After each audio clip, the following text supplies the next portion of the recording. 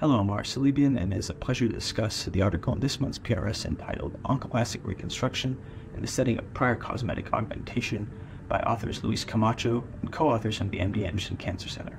This is a retrospective study of a large sample of patients, 142, at a high-volume center, and compares complication rates and patient satisfaction in those undergoing breast-conserving therapy based on different management strategies for their pre-existing implants, as well as different oncoplastic reconstruction techniques. There are several interesting and important findings from this study. Of the 94 patients that desired to keep their breast implants at the time of lumpectomy, whether that was with implant exchange or maintenance of the prior implants, complications as well as overall revision rates were similar compared to those that were explanted. This demonstrates the safety of breast implant maintenance in augmented patients undergoing breast-conserving therapy.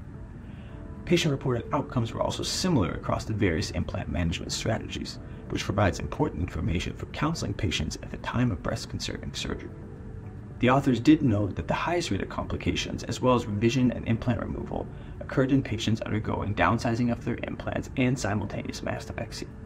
This was attributed primarily to the mastopexy, given it was one of 3 independent predictors of complications on a multivariate analysis. We should remember that oncoplastic breast reduction and mastopexy have been repeatedly demonstrated to be safe and reproducible techniques in multiple large studies. Here, the added complicating factor of an underlying implant has to be taken into consideration, where often minor complications such as wound healing problems or T-junction necrosis can have more serious implications with an underlying prosthesis. Importantly, no patients in this study had delay in their adjuvant radiation secondary to these complications. As breast augmentation remains one of the most common aesthetic surgery procedures, and data behind breast conservation surgery has become increasingly robust, the findings of this study are particularly relevant given the crossover between these two patient populations.